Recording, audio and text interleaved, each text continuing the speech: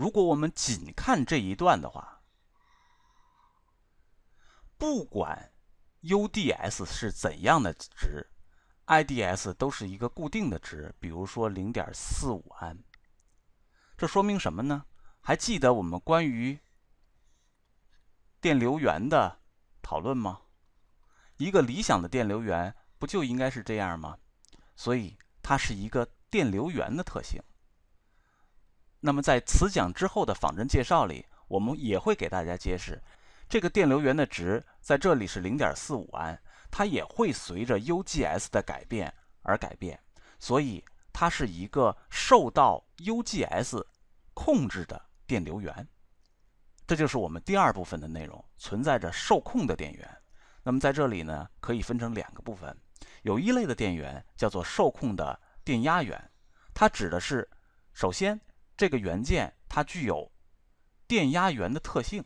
所谓的电压源的特性，就是指的在 UI 平面上，它是这样的一个样子。那么可能这是 US。但是呢，这个 US 的数值是受到电路中其他的电压或者电流控制的。那么既然是这样，它就有可能有两种构成。第一种构成叫做线性的流控电压源，我们管它叫 CCVS。也就是说，这是一个电压源，我们受控源用菱形来表示。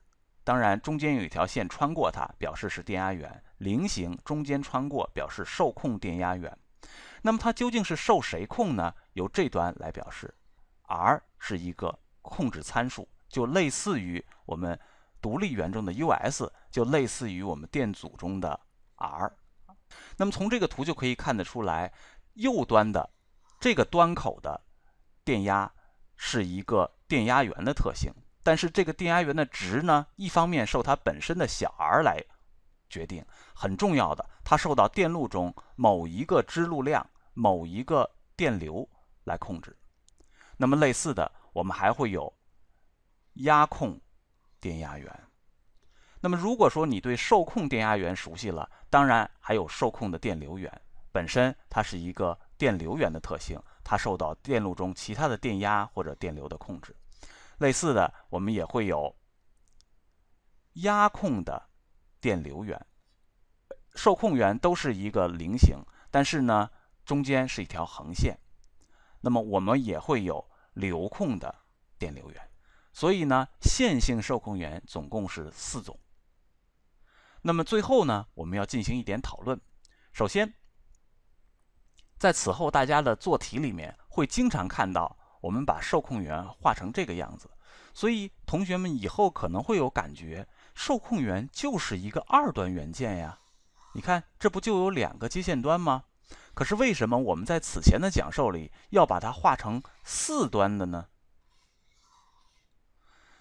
虽然我们在此后的做题里经常会出现这个样子，但是不要忘记了，它是一个受控源，它的控制量在电路的某一个部分，还有一个电压在这里所以它一定是一个4端的元件，整个才构成了一个受控源。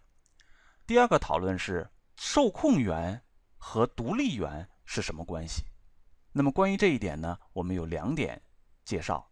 第一件事情，我们以电压源为例，独立电压源的电压是由其自身来决定的，它是 independent， 制造出来就决定了是怎样的。受控电源的电压是由电路中某一个支路量来决定的。所以呢，虽然它对外可能会表现出电压源的特性，这2者可能会长得很像，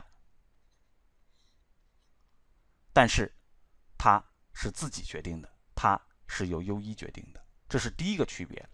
第二个区别是更重要的，独立源是电路中真正的能量或者信号源，而受控源是我们对电路中进行能量处理或者信号处理元件所进行建模得到的电路模型，在我们此后的讲授里，大家就会知道，受控元在电路的能量处理和信号处理中起到了非常重要的作用。虽然它们的端口特性表现出类似于电源的特性，但是它们仅仅是能量或者信号处理元件，而不是真正能量或者信号处理的源。好，我们这一讲就到这里。